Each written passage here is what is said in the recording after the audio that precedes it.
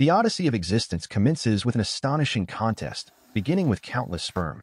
Only one, the swiftest and the mightiest, will reach the final destination. Some falter along the way, losing their path in the chaotic rush through the narrowing fallopian corridors, while others are halted by natural defenses safeguarding the woman's body from foreign intrusions.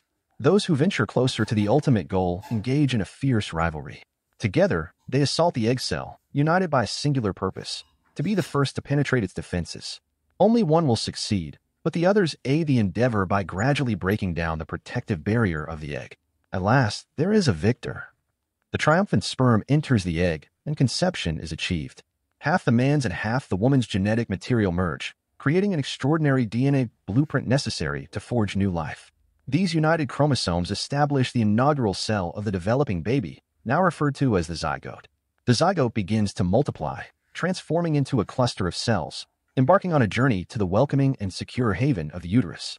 When the zygote divides into a sphere of cells, it becomes a blastocyst, with an inner layer of cells forming the embryo and an outer layer designed to shield and nurture it. The blastocyst settles into a cozy sanctuary within the uterus, where it will remain for the next 40 weeks, evolving and blossoming into a human being.